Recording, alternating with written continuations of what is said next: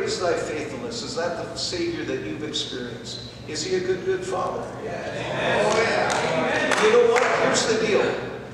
I mean, we have some in our world where they don't see God as a good Father.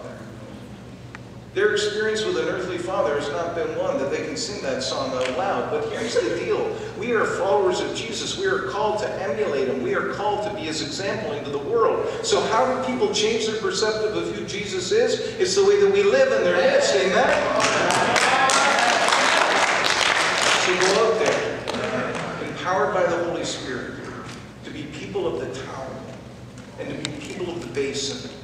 And may we serve others in humility and love. Amen? Amen. God bless you as you go.